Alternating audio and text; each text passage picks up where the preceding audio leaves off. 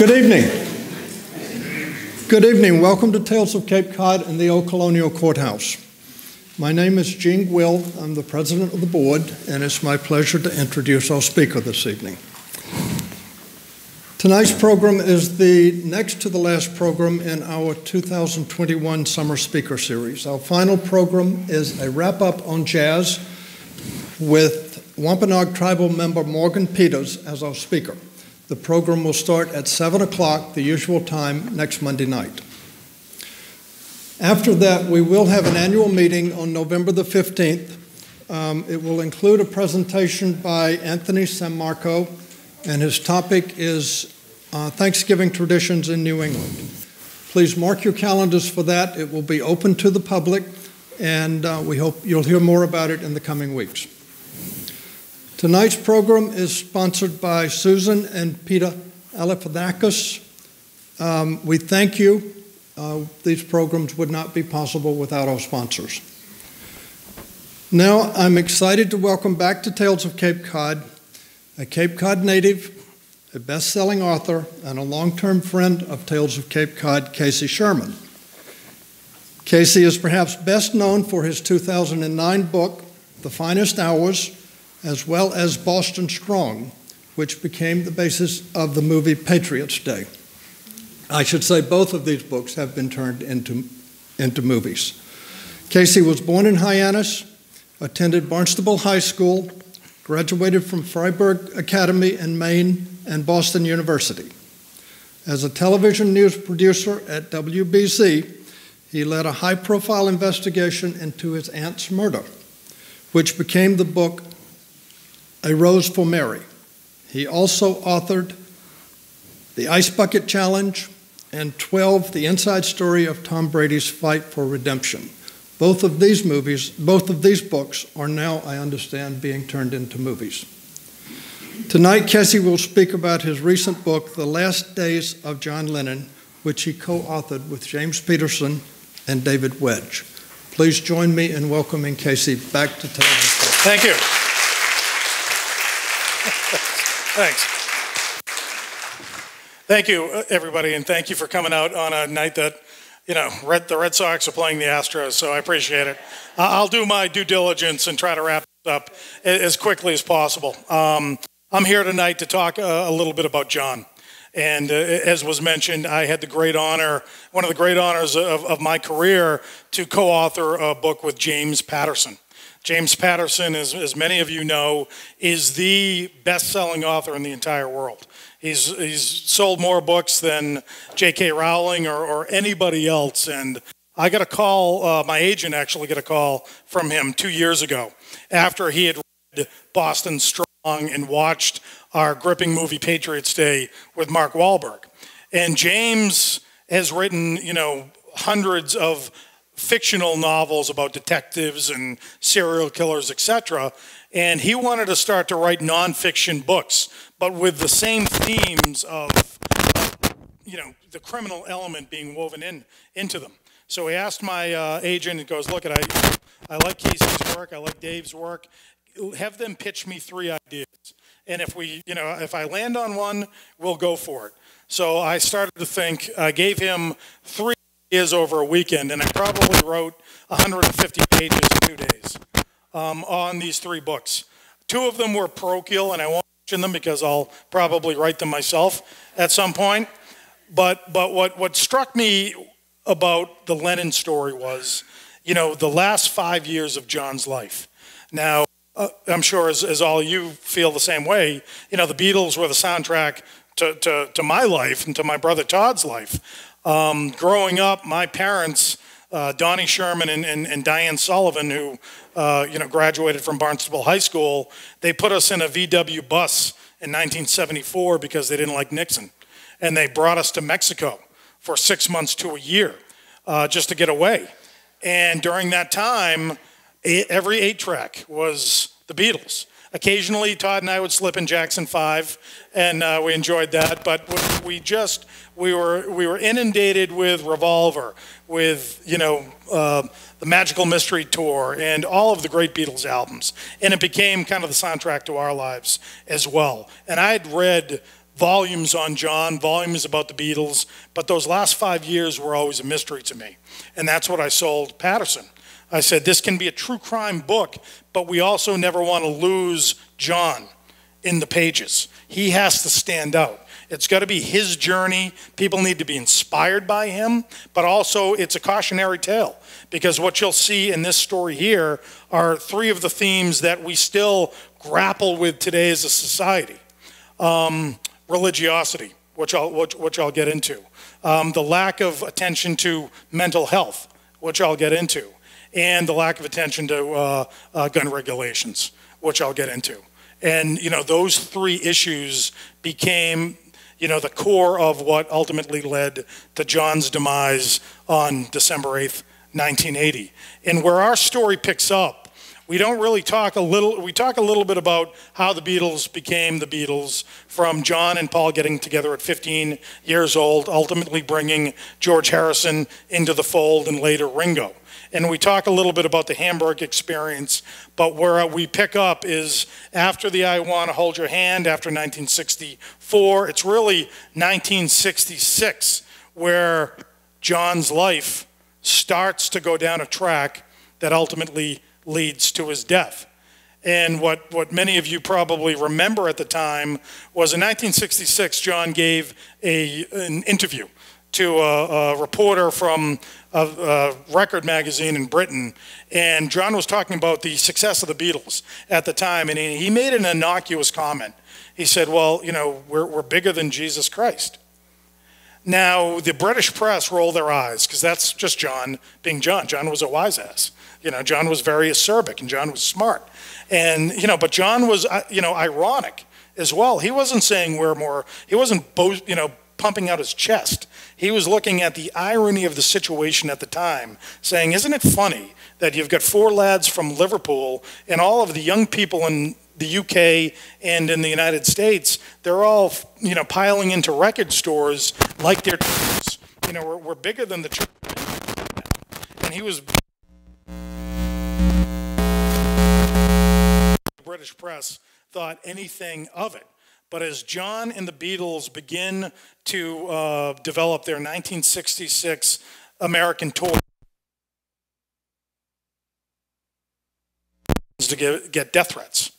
In fact, John's wife Cynthia at the time told him not to go on this tour. You're going to die on this tour. And one of the reasons was because there was two DJs in the Deep South at a radio station that was last in the ratings, and they stumbled upon this interview, and they thought, what a great way to build up our ratings and to get people to listen to us. Let's tell our listeners that the Beatles are against Jesus Christ, and let's stage record burnings, book burnings, everything that they could do to dissuade the Beatles from, their various tour dates. And they did a lot of tours in the Deep South at the time. And you're seeing right here, the result of that. We look at pictures like that, and I think of Nuremberg in 1938. I don't think of the United States, but it happened, and it continues to happen. And not only was this kind of a lark and a harmless threat, kids burning record albums, members of the KKK were stationed outside of the stadiums that the Beatles were performing at. That's a stadium in Maryland. That's not even they didn't even get to the Deep South yet. And you had the KKK stationed outside saying that, we have a plan for the Beatles. And remember, this is 66. So this is less than 3 years after John F. Kennedy was shot in Dallas. And Ringo Starr tells John, Americans have a fascination with guns. They shoot first and ask questions later. We shouldn't go to the United States. But Brian Epstein, their manager, all the tour dates were already booked, and they would have had to have given back all the money that they had already incurred. So there was no way that the Beatles weren't going to perform in the United States at the time. And every single time they performed at a stadium on the South, in the Midwest, and even on the West Coast, they would have to be driven in almost like they were felons going to court, meaning that John would have to lie on the floor of the van as they were being brought in undercover with police escort, and it's not the way that they envisioned, you know, their next tour of the United States. And not only was John afraid, Paul was afraid, George was afraid, and every time that they would perform, kids in the audience would throw firecrackers onto the stage. And I interviewed Paul for the book, and Paul would say, we jumped.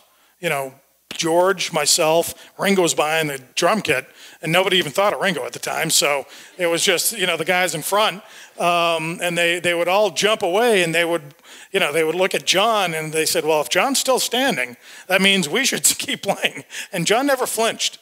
You know, John understood what he was dealing with at the time and continued to play. But this is their last public performance beside the rooftop concert they gave in 1969. And see the gates. You know, this is Candlestick Park in San Francisco. They played 6 to 8 songs that night and ran off the stage and never performed live again and went into the studio. Lucky for us, right? Because had the Beatles not gone into the studio, we wouldn't have had Sgt. Pepper's. We wouldn't have had the White Album. We wouldn't have had Abbey Road. But a lot of it was driven by fear, not by the creative process at the time. They were afraid to perform live again in public. And, you know, researching this book, you know, I really focused most of my attention on John and the people around John. So again, getting to interview Paul, and I'll get to that little anecdotal story in a bit, but getting to interview people around him and understanding the relationship he had with his 3 bandmates at the time. It's amazing to think, guys, that the Beatles were only together for 8 years. And we're here in 2021, you know, talking about them. I mean, the creation, you know, the creative impulses that they had in such a short period of time has never been matched and will never be matched. But they also had been together since they were 15 years old, especially John and Paul. And at that time in the late 60s, as you know better than I do, because I was born in 69, they were the most famous faces on the planet. They were the most famous people on the planet. And people were looking at them like deities and not rock stars. That's a heavy, heavy pressure for 4 young men, and, you know, they couldn't withstand it. So they did split up. And they only split up after this amazing, what looks like an impromptu concert on the rooftop of Apple Records on Savile Row in London. In fact, it was something that they were working for some time. Paul wanted a big concert. He wanted to perform in the middle of the Sahara Desert, but they realized, how are you going to get people there? And, you know, Paul wanted to perform in the Grand Canyon. Paul had these big ideas, and God bless Paul, because he kept the band together. He was really the creative genius at the end of the Beatles run that kept John being interested in Beatles music, because, as we all know, John fell in love. John fell in love with Yoko Ono, an avant-garde artist from Japan. And I'm telling you guys, I go back and forth on Yoko. I do. You know, we all have heard, you know, Yoko broke up the Beatles. And when our book was first announced, I started to get inbound phone calls from a bunch of different people. And one of them was Yoko's lawyer. And Yoko's 7 years older than John. So Yoko is 87 right now. Well, when we were starting the book project, Yoko was still in her 80s, but she'd suffered a stroke, and she was affirmed in a wheelchair. But her lawyer was asking, well, what's in it for us? What's in it for what's in your book that we're going to be able to take? You know, is there a percentage, Yoko? I'm sorry. I'm like, hell no. You know, that's not what we do. You know, James Patterson's not going to do it. I guarantee you that. I said, you know, I will never pay for an interview. You either want to be a part of this or you don't. And I will say, the one thing, what drove me to the project is that people are losing sight of John. You know, because time passes. We're all here because we have a very strong feeling for him. But my daughter's generation doesn't. They have to be educated. They have to be reminded about who this guy was not only who he was, but who the Beatles were. I said, if you cooperate with a James Patterson project, we're talking 600 to 1 million copies sold of the book, which has happened already. I said that's really teaching a lot of people not be interested in the Beatles and getting them interested. And I never heard back from the lawyer, so I thought, okay, well, the lawyers, we're not going to be able to interview Yoko for this project, and that was fine. But I will say this about Yoko. John was ready to leave the Beatles. John was so sick of, the work pace that Paul had kind of generated for the band. Paul was a taskmaster, brilliant, but he was the business man behind the Beatles after Brian Epstein had passed away, and John just didn't want to do it anymore. He was only inspired when he felt inspired, but he was looking to do other things. John was starting to get political, and without Yoko, John would have never been political. John would have never been the political force that we remember him as if Yoko hadn't partnered with him and married him. So let's get back to this concert here. How this all happened was finally John said, and I know I'm in a church and I'm not going to curse, but John said, F it, let's go upstairs. Let's give him a concert up there. And it took about 24 hours for all of the equipment to be loaded up, and they went upstairs, and they went up to the rooftop. And they hadn't performed again live in many years. And this man, Ken Mansfield, who I interviewed for the book, is one of the men he's in that white coat. He was a executive for Apple Records. So he's up there watching John, Paul, Billy Preston, and Ringo. And if you've ever seen the rooftop concert footage, and we're all in for a great treat, because Peter Jackson, the director of the Hobbit trilogy, he's got a new version of Let It Be coming out on Disney Plus next month. And he wove his way through 57 hours of footage that were taken for that documentary. And the ultimate Let It Be documentary in 1970 was all about angst. It was all about 4 guys at the end of their ropes breaking up. What Peter Jackson saw was, well, that was 20% of what was captured on film. The rest of it was a brotherhood. The rest of it was these 4 guys getting together again and enjoying the creative process. And putting out songs that, still resonate today. And that concert is very, it's beautiful to watch, because you watch John and Paul start to play off each other. And Paul even told me, he goes, Casey, he said, we were the greatest rock and roll band ever. And he goes, all we had to do was get on stage. And we didn't have to rehearse.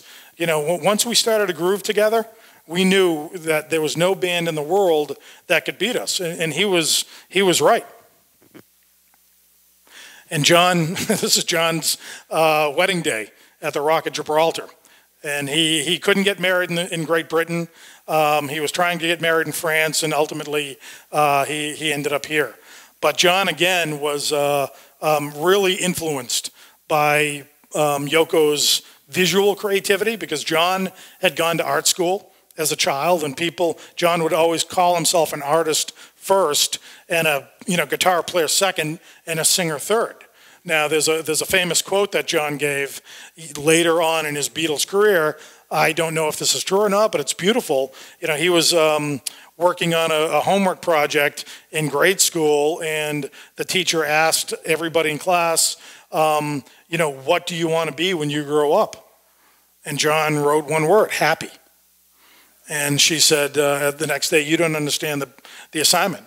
And he said, you don't understand life. And that was John as a young person, influencing people around him, because, this was the first generation post-World War II. John had a hellish childhood. His father had basically given him up. His mother, Julia, had basically given him to her sister, Mimi, to raise. And John, at 15 years old, was finally getting re-involved with his mother and spending a lot of time with her. And she was struck down and killed by a drunk driver who was a local police officer who was off duty, never was charged with it. And John was about 15 years old at the time. And one of the reasons why John and Paul became so close is because Paul had lost his mother, Mary, to breast cancer. This guy I don't really like to talk about, but we have to. Mark David Chapman. Now, remember when I told you a little bit about that innocuous 1966 interview that John gave? Well, this is well before internet. So Mark David Chapman is an unusual kid. He's growing up in Decatur, Georgia. He's got mental issues at 6 years old. I was able to obtain his psychological reports. Every time he goes up for parole, all of the psych reports have to be delivered to the parole board. And we were able to get access to every psych report he gave since December 8th, 1980. And he had talked about little people living in his walls. He was fascinated with death at an early age, but he had this whole world living within his walls, and he could kill these little people, when he wanted to. And he would. At 5, 6 years old, his parents were a lot of domestic abuse back and forth. But he was a troubled kid, and he never, ever got help, but he was a huge Beatles fan. First album he ever got from his father was Meet the Beatles. And but he was a guy that was easily seduced and easily influenced by anybody that was willing to be friends with him, because he was awkward and just not somebody that you would immediately be gravitate toward. So he became a hippie because the Beatles were hippies. Did a lot of drugs in the late 60s. Then he joined an ultra-right wing Christian group in Decatur, Georgia in the early 1970s when he's 17 years old. And everything's about, it's co-opting the Jesus story for their own personal, reasons. So Mark reads the article about the Beatles being bigger than Jesus Christ. So this is right after Imagine came out. And Mark starts to sing, because he was playing guitar at the time. Imagine John Lennon was dead. And he's singing this to his family. He's singing this to his friends. He puts himself on a path. Now, what we've been led to believe since 1980 is that Mark David Chapman killed John Lennon because he wanted to be famous. That's part of the story. But the story actually begins when he's 17 years old. But John has no idea who Mark David Chapman is. John is moved to New York City because he felt like New York was the Rome of its time, and he wanted to be a part of where all of the creative minds were in the world, and they were all in New York in the early 1970s. But John was, an illegal alien, and I put that in quotes because he had been arrested for cannabis possession in London back in the late 1960s. And this was resin that these police officers had found in a binoculars case. And John, to his dying day, said that wasn't even our stuff, because we smoke pot all the time. But we had rented the apartment, the flat, from Ringo, who had just rented it to Jimi Hendrix. He goes, that was Hendrix's stuff. That wasn't our stuff. We knew the police were out there. We cleaned this thing flat. But it was basically a setup, because there was a certain British police detective who was becoming a celebrity for busting the Rolling Stones, for busting the Who, and then the big Megillah was John Lennon. Well, Yoko was pregnant at the time, and Yoko lost the pregnancy. She miscarried because of that, and John just paid a fine because he didn't want her to suffer any longer than she did, and he said it was his. It was a $200 fine. He never thought he'd have to deal with it again in his life. But when he moved to New York City, it became, much more than a thorn in his side. And the FBI started to really follow John in the early 1970s. And they did so because John gave a concert for another young man who had been busted for pot possession.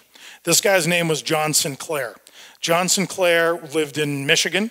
And he sold two undercover FBI agents, 2 joints. Was sentenced to 10 years in prison for that.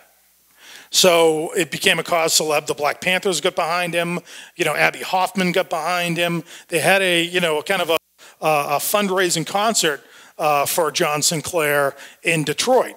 and Bob Seger played. I mean, the concert's great. There's a lot of great people that played, but John Lennon got on stage after midnight with Yoko, and John sang a song that he had written about John Sinclair. And within 10 hours, John Sinclair's sentence was commuted by the governor of Michigan. That's because of Lennon, because of nobody else. Because John's impact was so huge at the time, he was able to literally open prison doors. And you know what? That scared the living bleep out of Richard Nixon. Richard Nixon did not want any part of John Lennon. Richard Nixon put John near to the top of Richard Nixon's so-called enemies list. So it's interesting, I got the classified FBI notes from that concert in Michigan. And the FBI agents were all undercover. And you can imagine what they must have looked like at this concert, sticking out like sore thumbs wherever the hell they were. And they're writing these notes about the concert afterwards to J. Edgar Hoover. But the notes are critiques of John's music. They're not talking about, well, John sounds a little flat tonight, and God, Yoko is horrible.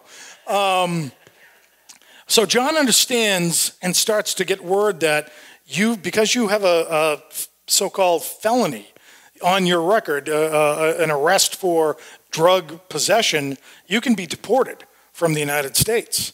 So John began to be followed. John lived on Bank Street in Greenwich Village with Yoko, and there was always an FBI agent parked, across the street. Every time John would leave, he would leave and they would follow him. John was under the belief that his phones were tapped, and we know now that they were. And John told his friends that, if anything happens to me, protect Yoko, because he thought in the early 1970s that the United States government was going to kill him.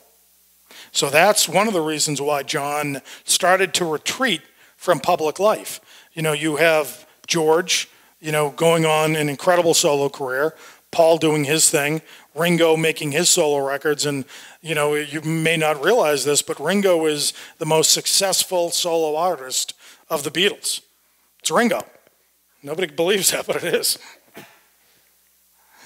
Again, this is, John Winston Ono. John changed his last name to Ono, to befit Yoko.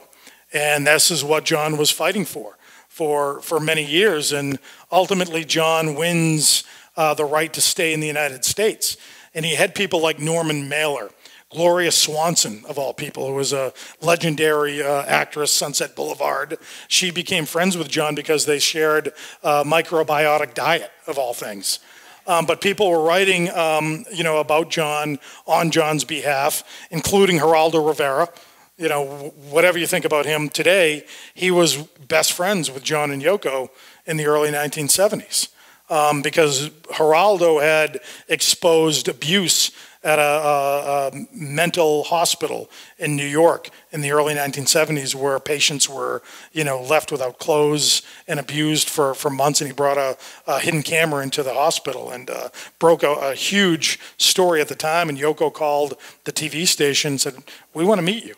You're one of the people that are trying to change the world here, and we want to surround ourselves with people like that." I interviewed Geraldo for the book, and you can read a little bit about that in the story as well. John, after the big win for his deportation case, they decide to settle in New York City permanently, and they buy a place in the Dakota. Raise your hands if you've ever been to the Dakota or seen it physically. So this is where the movie Rosemary's Baby is supposed to take place. The facade you can see, but John and Yoko liked it because it was very private. Roberta Flack lived there. A few other celebrities lived there, and John and Yoko had to convince the co-op board that they were, their drug history was behind them. And many of you probably, if you're John fans or Beatles fans, you have heard the story about the Lost Weekend, where John and Yoko broke up for almost 2 years. John went to LA and really kind of sowed his wild oats because he'd never been a single guy. John was married to Cynthia very early, even before the Beatles, fandom. So he needed to just be a free person, and so did Yoko. And it was Paul McCartney who brought Yoko and John back together. So people think that Paul hates Yoko. He doesn't. He's the one who brought John back together with Yoko. And once they got back together, they decided to have a child, Sean. Now, I get a little emotional because people, get frustrated that there were 5 years that John wasn't recording. 5 years that he could have given beautiful music to the world. Well, he was giving beautiful music to that boy. Those are the only 5 years that Sean would have with John. So, you talk about fate and serendipity playing a role in all our lives. And I certainly see this with John Lennon. And when John reverted inside the Dakota, he was still writing. But he was writing bits of songs on his beautiful white piano and putting them aside, never thinking he would record them again. He was the mom and dad for his little boy, Sean. Yoko Ono was running the family business at that point, because at that point, John Lennon was worth about $2 million. Paul McCartney was worth $25 million, because Paul's a smart businessman. So John said, "Mother," when we called Yoko Mother, let us be as rich as Paul is, because they were brothers, but they were still in competition. So Yoko took over the business, and John raised this beautiful, beautiful boy.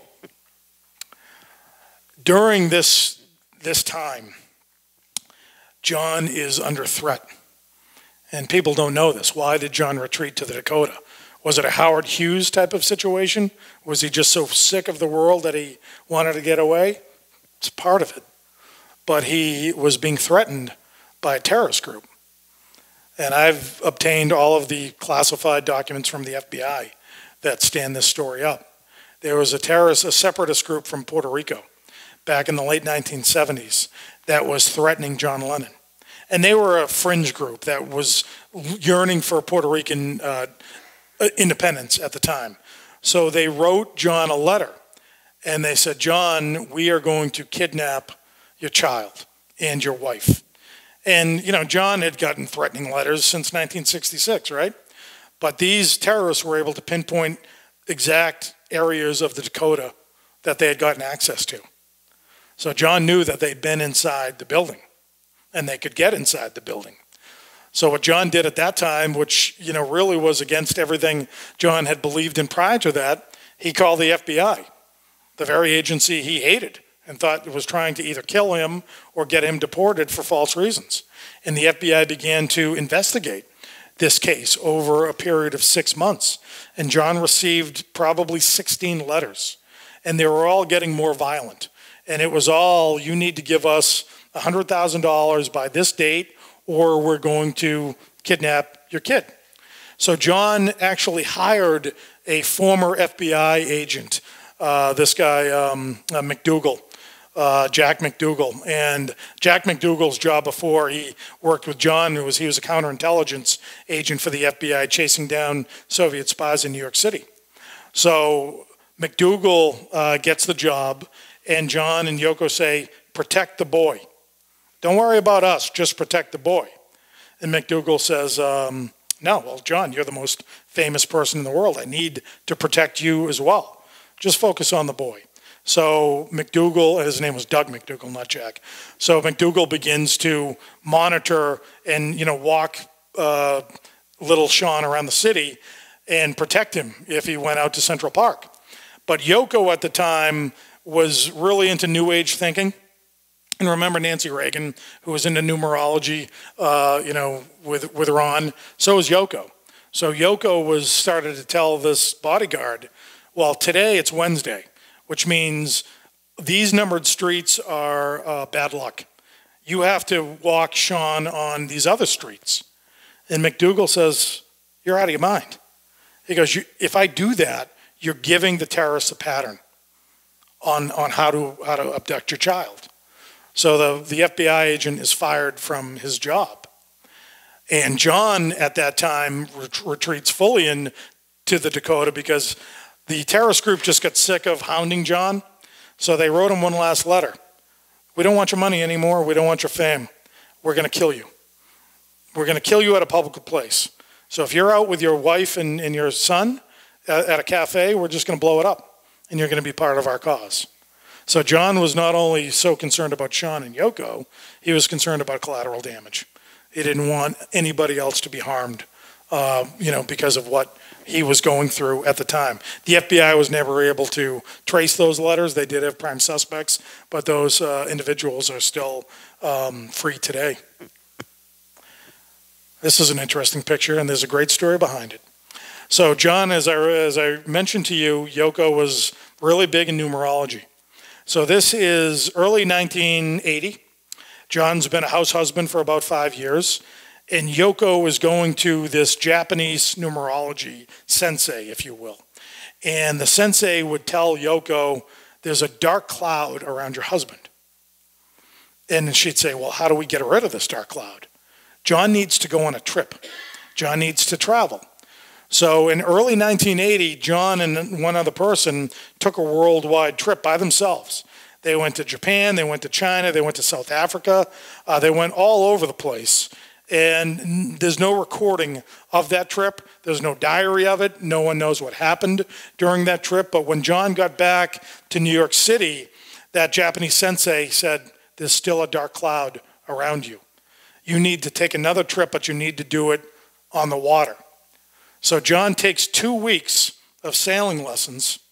Yoko hires a crew out of Newport, Rhode Island, and they take a 42-foot vessel from Newport to Bermuda on a sailing trip. And it's John and 4 other people. Well, during the trip, again, John's got the least experience out of anybody. The waves are really strong. And so strong that the whole crew gets sick.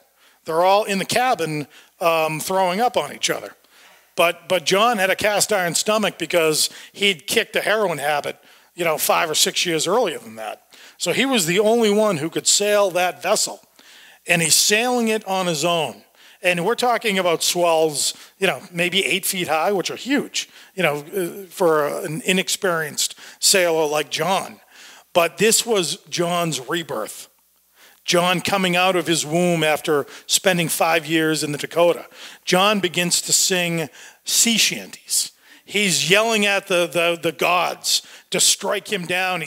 He in his own diary said he had basically stripped himself naked, and he's sailing and he's letting the rain and the wind pelt his flesh and his skin, and he's becoming reborn again. And by the time he lands in Bermuda, he's ready. He's ready to record.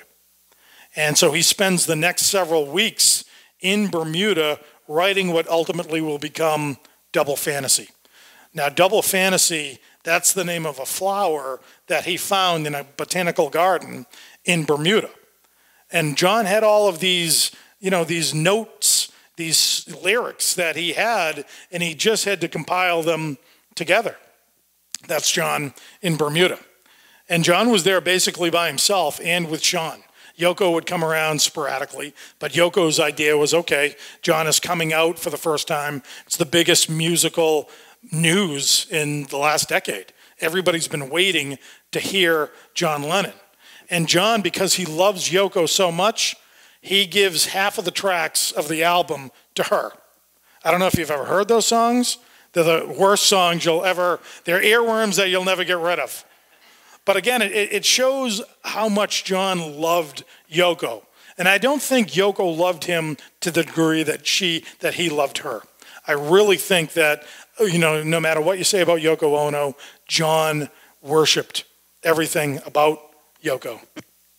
So again, John begins to record. There's Yoko behind him at the recording sessions, and they're building, some great songs. Some songs that, continue, that haven't been heard even to this day because Yoko wouldn't release them. But John does not know that there's somebody out there lurking in the shadows. And I put this picture up because it goes back to my conversation with Paul McCartney. And again, when you're a journalist and a writer, there are interviews you do that stick with you. And growing up with the Beatles, to have the opportunity to interview Sir Paul McCartney, is a thing that I'm always going to have stay with me. It's all about the journey. It's never about the destination. And I asked Paul, what the last conversation he had with John was like. Did he remember it? And he said, yeah, he had talked to John maybe a week before John's murder. And I said, well, what did you talk about? And Paul said, well, there was a bread shortage in England because there was a baker's strike. And I had to call John because John had been baking bread for Sean for 5 years. So John had to tell me how to bake bread. And I thought, wow, isn't that so beautiful? You've got the Mozart and the Beethoven of their generation. And the last time they talk isn't about musical composition. It's about providing for their families. And I just thought that just is such a beautiful memory for Paul to have. And as I mentioned, John or Paul didn't know that this man existed. And by this time, Mark David Chapman is in his 20s. He is married to a young Japanese woman who looks eerily similar to Yoko Ono. He is going down a very dark path. He had tried to commit suicide twice. He's writing his name. He was a security guard at that time living in Hawaii, writing his name as John Lennon on the ledger. He had never forgot the idea that he was going to kill John, and he realized that his life was so miserable that ultimately there was a part of him that wanted to be famous. And not only did he have John Lennon on his hit list, he had several other people on his hit list as well. Jimmy Carter, Ronald Reagan, Jackie O, Paul McCartney, Walter Cronkite. In fact, before this night, December 8th, 1980,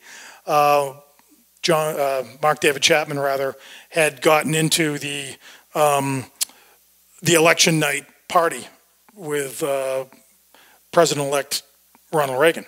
So there was a possibility that Mark David Chapman could have killed Reagan at that night, but he didn't. He waited for John Lennon, and this is a shot outside of the Dakota. That's Mark David Chapman getting John Lennon's autograph on a copy of Double Fantasy. 24 hours before that incident, Mark David Chapman meets another musician on the subway, and we interviewed James Taylor about this.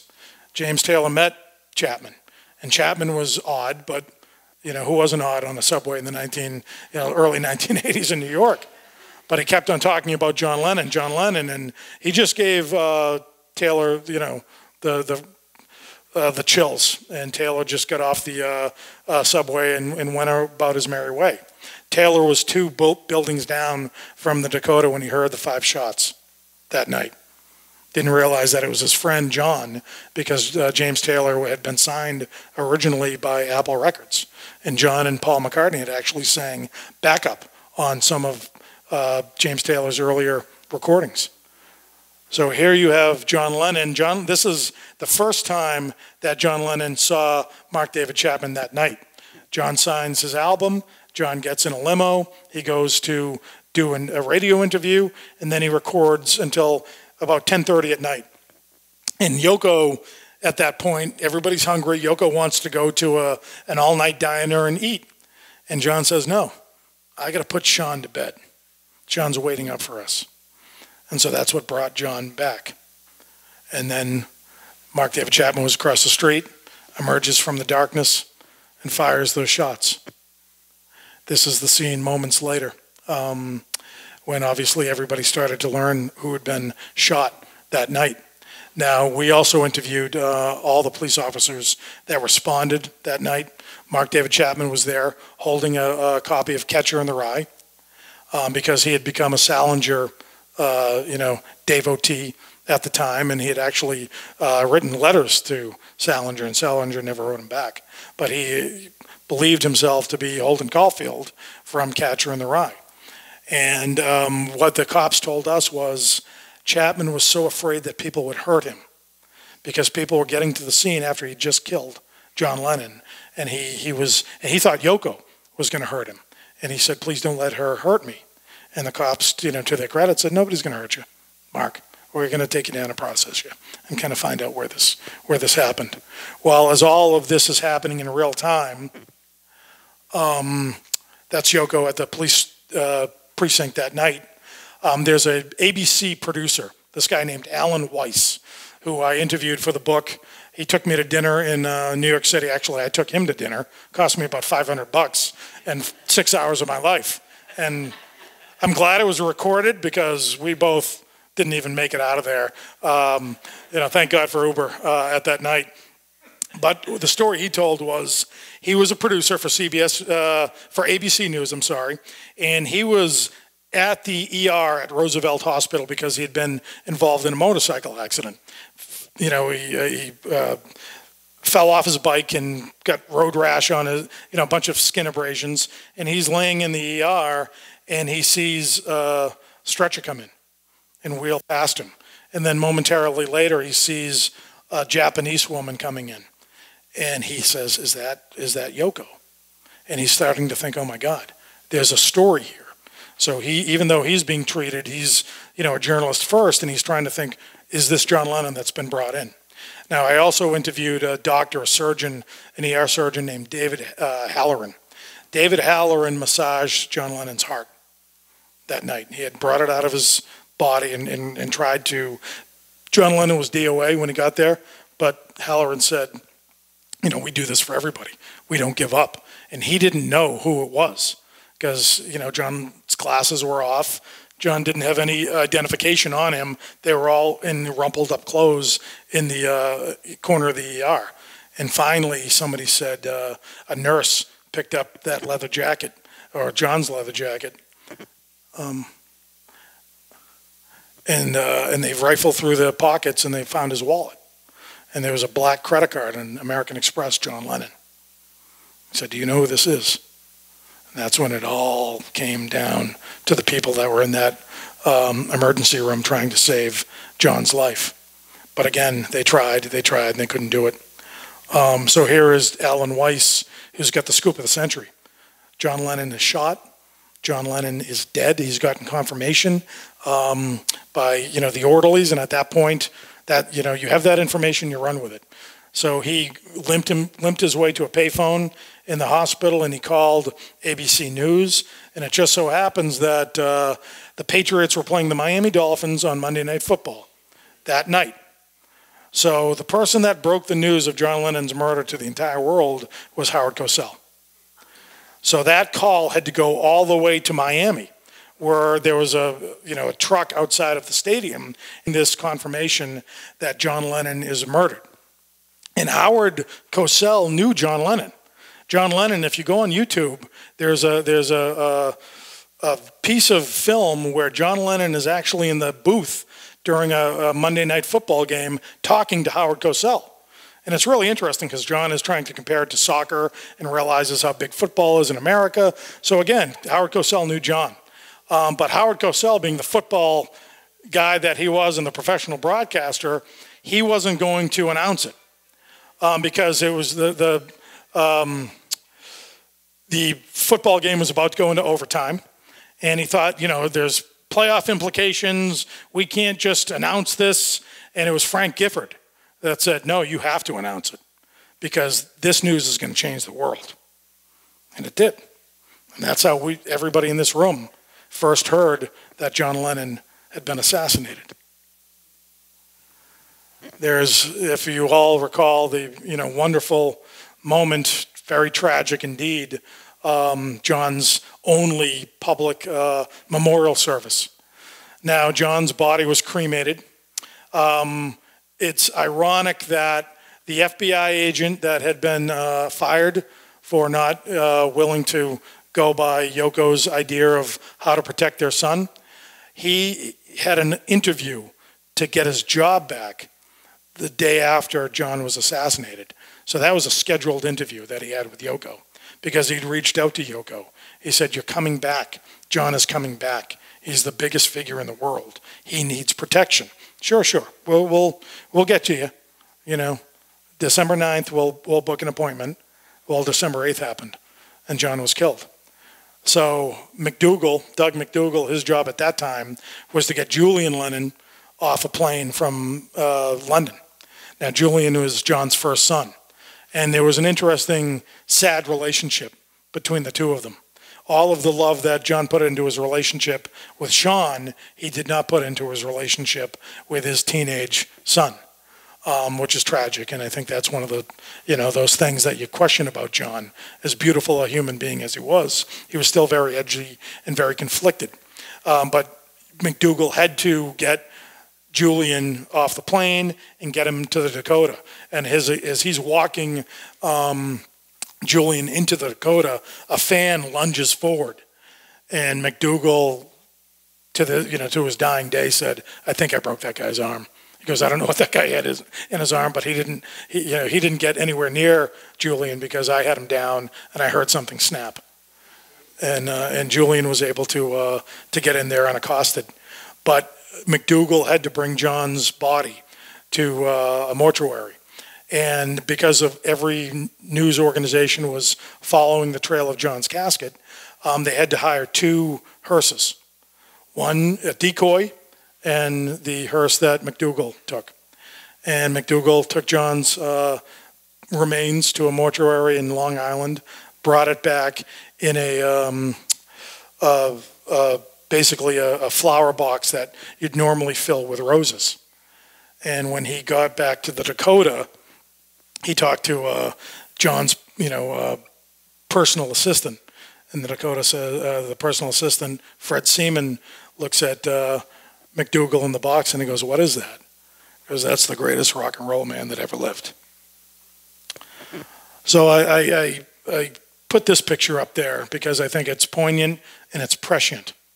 As I mentioned, this is a story about lack of mental health issues or recognizing mental health, lack of gun laws and religiosity.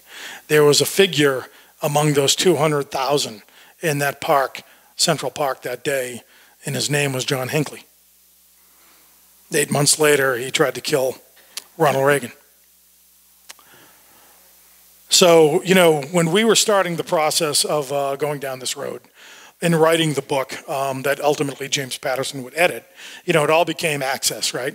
I talk about the incredible opportunity to interview Paul and a lot of the people around John, and then getting into, who Mark David Chapman was. We had sent an email to the prosecutor for Lower Manhattan requesting any files that he had on John Lennon's assassination. And we have to do that just to cross our T's and dot our I's. We never thought we'd hear from this person again because nobody, including 60 Minutes, had been granted access to these files in 30 years. So we send the email, we don't hear anything, and then we get an email back. Access accepted. Your recommendation has been granted, but it's going to take us 24 hours to gather up all of the information that we have. And myself and my co-author are looking at each other like, "Oh my God." Some intern must have gotten on the computer and just said, "Oh, I guess these guys, must be granted this permission." So he allowed us to do it. So the next day, we're on an Acela from Boston to New York, and we're waiting for that other email to say, you know what? Sorry, guys, but you're bleep out of luck. It doesn't happen. And we finally get to the criminal courthouse in Lower Manhattan. And we go up to the 10th floor, and we have our little ticket, which we printed out. It's a numbered ticket. And we give it to the clerk, and he looks at it, and there is a big partition of glass, and he goes back and he looks along his wall. And that's where all the case files are of any different criminal case that they were adjudicating at the time. And he matches our ticket up with this thin vanilla envelope and pulls it out, and we're like, "Oh God, we came down here for nothing." I don't know if you guys have seen the show Storage Wars, where you basically gamble on a storage unit and you don't know what's in it. It could be a treasure, it could be nothing. That's how we felt. We had to do it. And he looks at that manila envelope and he realizes it's wrong. And then he comes over and he pulls down a huge box. And inside that box is over 1,000 documents, going back to that night, including the original arrest warrant for Mark David Chapman. So holding it, this is his signature from December 8th, 1980. It's a very ethereal feeling. It's not only something to write about something, but you have to look at it and feel it. And a lot of times, any books that I've ever written, that's what brings you a little closer to the subject matter. And I remember at noon that day, the whole courthouse shuts down for an hour for lunch, and we're trying to copy everything we can, but we get kicked out of the building. and we find an Irish pub about a block away from the building, and this Irish pub is a typical Irish pub in New York City. We walk in there, and what do we hear on the jukebox? John Lennon, All You Need Is Love. And no way is that song playing in an Irish pub in New York City. You know, we just thought, geez, isn't this incredibly ethereal? You know, there's something guiding us here, and ultimately it became the story that we told. And again, if you buy the book, and I'll be happy to sign it for you, it's a story about John. You know, as much as we have to include the killer, because I think it's a cautionary tale, it's really a story about triumph, and John is at the heart of it. And that's why we're all here tonight, you know, 41 years almost after his tragic death. But he stays with us, and that's what Paul said to me. He's with me every day. He goes, you know, John left his body in 1980, but there's not a moment that I don't feel him, that I don't see him, that I don't hear him. And I think that anybody that reads this book, you know, will get the same story as well, hopefully. While I have you here, I'll talk a little bit about, I published 2 books in 2020.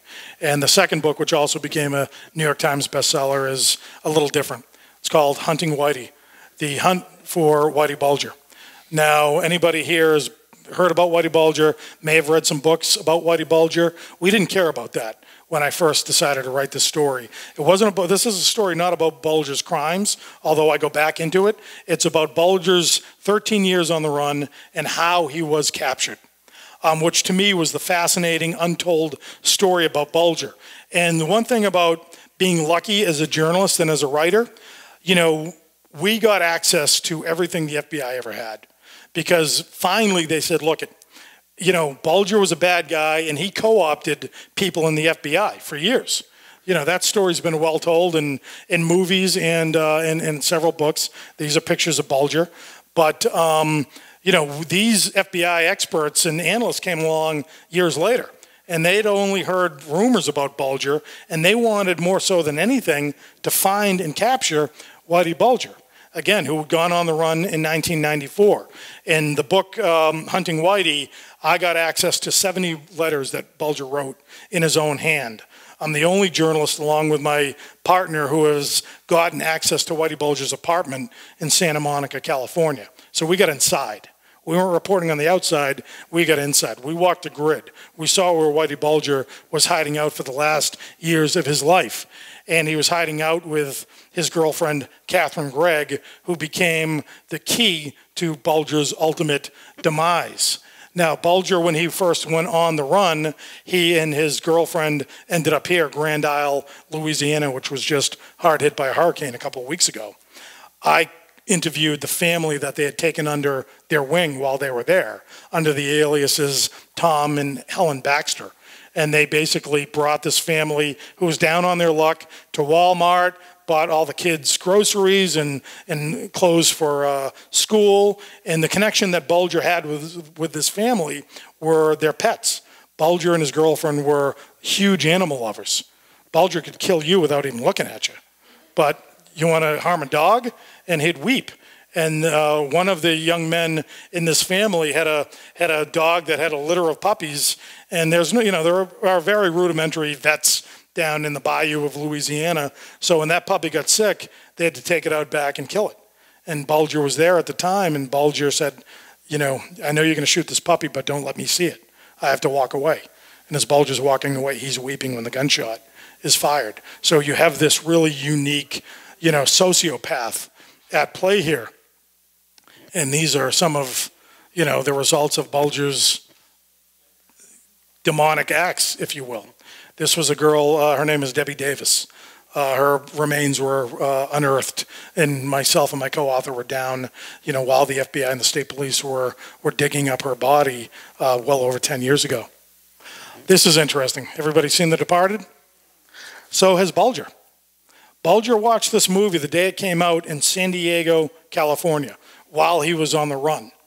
And there was another person also in the cinema at the time. Some people might recognize the name because he graduated from Barnstable High School. His name is Richard Eaton. Richard Eaton, everybody knew him as Huffa when we were growing up, was a deputy sheriff in San Diego in the early 1990s, and he was testifying at a drug trial across the street at the courthouse. But there was a big lapse in testimony, so he wanted to catch this movie allegedly about Whitey Bulger. So here he is in a darkened theater, and he looks 4 rows down, and there's Whitey Bulger watching the fictitious version of himself on screen. And that's kind of who Whitey Bulger was. He really believed in his own mythology. The unfortunate thing for Eaton was unarmed. Eaton had to leave his weapon, his service weapon, at the courthouse. And he always knew that Bulger was lethal and armed, regardless of his age. And he didn't want to create an incident in the middle of a packed theater because people would have died. And he chased Bulger onto a trolley that headed south toward Mexico, and he never saw Whitey Bulger again. But he notified the FBI immediately that Bulger is in Southern California, and the FBI never picked up on it. They never tracked it down. They never followed up on the alleged sighting. Instead, they spent most of their time in Italy, France, London, great places for an FBI agent to go on vacation, on the off chance you might find Bulger. Didn't happen, of course, because Bulger was right almost exactly where Richard Eaton was. And then this woman takes over the investigation. What I love about her is she's a female. Her name is Noreen Gleason. Whitey Bulger hated women. He always treated them like third-class citizens. He killed 2 women with his bare hands. So you have a FBI agent who's the second special agent in charge of the Boston office. She comes up to Boston from New York, and she asks her boss, what's my priority? Find Whitey Bulger. She's like, really? Do you really want to find him? And then she goes into the pen where all the FBI agents are, and she looks at all the guys, and they've got their heads down at their desks. They look like they're beaten. She's like, not with these guys. I want to bring in my own heavy hitters, my own fugitive hunters from outside Boston. If you really want to find them, I'll find them for you. And within 2 years, they were able to find Whitey Bulger, and they did it through basically these photographs right here.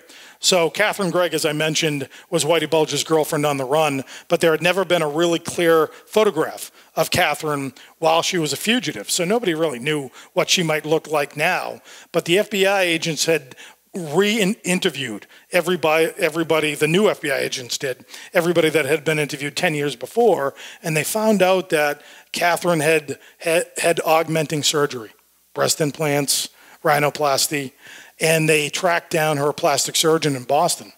And the plastic surgeon said, I don't know if I have anything left that might be from that era. That's, 15 years ago. So the FBI agents go about their business. One FBI agent's about to leave the job one night to go to his son's Little League game in Connecticut. And the plastic surgeon says, well, I have the files. And the FBI agent says, all right, I'll go pick them up on Monday. Well, do you want the pictures too? I'll be over in 5 minutes. So these are the photographs, these very tight photographs of Catherine Gregg. And what the FBI did brilliantly was they created their own public service announcement. Now, Whitey Bulger had been featured on America's Most Wanted on Fox 13 times. And they had generated, those appearances had generated thousands of sightings. Any old guy with a Boston Red Sox hat and a pair of, you, my friend, the guy in the front row here. Yes. You're lucky you could have been brought in for questioning. But that was basically how they treated it. And what the FBI did is they said, okay, we're going to create our own commercial. We're going to highlight these photographs, and we're going to tell the audience that she's in danger. And we don't know if she's in danger, but we're going to tell the audience she is. And we're going to air these commercials during Ellen, during Dr. Phil, during shows in the midday that more women watch. So it would be a sisterhood, if you will, that would ultimately drag down Whitey Bulger. So they run the PSAs, and the only market that they didn't have enough money to run it in was LA, because they only had a certain amount of budget to run these spots in. Fortunately, it became such a unique law enforcement tool, and then picked it up, the BBC picked it up, and there was a woman in Iceland who just happened to be Whitey Bulger and Catherine Gregg's former neighbor. And she called the tip line amongst thousands. She didn't just say, he's a guy that looks like this. I've got a name and I've got an address. And she goes, I know it's him. And well, how do you know? Well, myself and Catherine, or Carol Gasco was her alias, they fed a stray cat together. So again, it was a pet that ultimately brought Whitey Bulger down. And Whitey Bulger always said that cat's going to be the friggin' death of me. And it turned out, kind of was. But another thing that really struck the neighbor was that Bulger was, he was incredibly racist. He hated Obama. And this woman was ultimately progressive, and she just hated this guy. So anything he ever said to her, she always remembered it, remembered everything he ever said. So she calls into the tip line, gives the address and the number. So this is inside Whitey Bulger's apartment. Now there's a punching dummy on the left-hand side. It's wearing a fedora, because that's why Bulger would stick that in the middle of a window, because he thought if anybody was going to come and kill him, that they would shoot that dummy first, and he would have an opportunity to either shoot back or get out with his life. So ultimately, it leads to this man right here. This guy, his name is Scott Garriola. He is the, I would say, the most efficient FBI manhunter in the Bureau's history. He has brought down several cartel members, drug lords, you name it. He's brought them in for the cold, from the cold, I should say. He's on vacation at a Dick's Sporting Goods in L.A. on the day they get the tip. And they know that he's got to be the one to bring him down because he's so damn good. So he gets a text, and it says, possible Bulger sighting, call in. He's got his kids, he's got his fishing poles. I'm on vacation, but it's Bulger. I got to call this in. So he calls, they give him the information, and he says, I need to talk to the tipster before I act on this. So they transfer the call to Iceland and this woman. She goes through her story, and at the end of that 20-minute conversation, he says, I gotta know, how sure are you that it's Bulger that we're looking for? She goes, that's just it, Agent Garriola. I'm not 100% it's him. I'm 200% it's him. And he says, game on. And he's got to round up his agents over a course of an hour to surround Bulger's building in Santa Monica. And none of the agents in the FBI even know who Whitey Bulger is. So he's got to say, have you seen The Departed? Okay, it's Jack Nicholson that we're trying to get. So he's trying to convince them that it's a big deal. So he eventually surrounds Bulger's apartment and lures him out of his apartment. And basically how he did it, it was a cat and mouse game. Because they knew that Bulger ultimately was never going to go without a fight, and that Bulger had several weapons in his apartment, which he did. So the only way to get him out was to lure him. And they said they had the apartment house manager call Bulger and say, there's been a break-in in your unit down in the basement. We can call the police, or you can come down and take a look at it. Bulger wasn't going to let him call the police. So he was going down the elevator, and ultimately he gets there and he sees the agents. And Bulger wrote a letter to a friend where he describes how he felt going down the elevator. He said he knew. He knew something was wrong. And then there was a debate in the middle of this standoff. Scott Garriola told Bulger to kneel down. Now look at what Bulger's wearing. He's wearing an all-white ensemble. Bulger wasn't going to kneel down because there was oil on the floor, and he didn't want to get his pants dirty.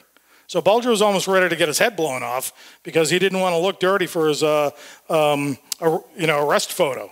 And there was a woman doing laundry down in the garage at the time, and Bulger's girlfriend, Catherine, had always told the neighbors, because he was such a pain in the ass, that he's got Alzheimer's. He's got dementia. Don't worry about what he says. So this woman doing her laundry says, what are you doing with this guy? He's got dementia. He's got Alzheimer's. You got the wrong guy. And Bulger looks at her and looks at the FBI agents, and he says something very derogatory to her and says, no, you got the right guy. I'm Jimmy effing Bulger. This is Catherine and Whitey being let off. These are the only photos that have ever been taken. And I'll show you this. These are some of the weapons that Bulger, these were in his apartment, in the walls that we were able to get access to when we wrote the book itself. This is Bulger, the last photograph ever of Whitey Bulger in prison. And he was taking art classes at a prison in Arizona. And ultimately, he had angered somebody in the prison system there. He got transferred to a place in Florida, near Orlando, and ultimately he ends up at a place called Misery Mountain in West Virginia. And he's murdered 12 hours after he arrives. The man on the left, his name is Freddie Gias. He's Bulger's killer. We have interviewed him several times. We're the only ones who have ever interviewed Freddie, and we do it through correspondence. Freddie writes us letters in a rubber tip pencil because the guards won't give him anything sharp because they're afraid he's going to jab his neck or try to kill them. But we take you inside the cell when Bulger is murdered. We talk about the conspiracy behind it. It's the most in-depth book that's ever been written about the entire Bulger saga. And that is Hunting Whitey. We don't have copies here, but you can get it in your local library if you want. And next summer, get ready for Helltown. Helltown is a story about Kurt Vonnegut and Norman Mailer and their obsession with a murder case in 1969 in Provincetown. Now, I've covered maybe 150 homicides in my career. I've never seen anything this bad. It was absolutely vicious. A young hippie-like messiah, similar to Charles Manson, luring young women into a cemetery and not only killing them, but dismembering their bodies. But the story itself is a story about Vonnegut and Mailer and who they were at various stages of their lives. In 1969, Norman Mailer was a household name. Nobody knew who Kurt Vonnegut was. He had not published Slaughterhouse 5 yet. He's living right down the street here, and he's angry. And he decides to put all of his passions and obsession into writing about this case. So I'm working with Robert Downey Jr. right now to adapt this book for HBO. So Robert Downey Jr. is going to play Kurt Vonnegut, and we think Mark Ruffalo is going to play Mailer. And I'm going to test your 1980s trivia right now. There was a movie in the 1980s starring Rodney Dangerfield called Back to School. I don't know if anybody's ever seen it. Robert Downey Jr. was in that movie, and Kurt Vonnegut had a cameo in that movie, which is what drew Robert Downey Jr. to this project. He said, I met him once, I was fascinated by him. He was an odd guy, but I thought he was so brilliant, I want to be a part of this project. And, we'll see what happens. So I want to thank everybody for spending some time with me tonight.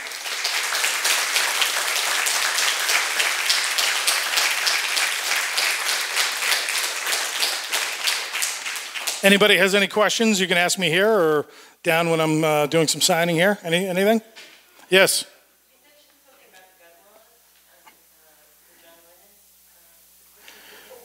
Well, I mean, you could bring a gun on a plane. He brought a Chatter Arms 33 on a plane from Honolulu to New York without any license. But again, he was able to move very quickly without gun laws in place. And as I said, I mean, I think you look at some of the issues we struggle with as a society today.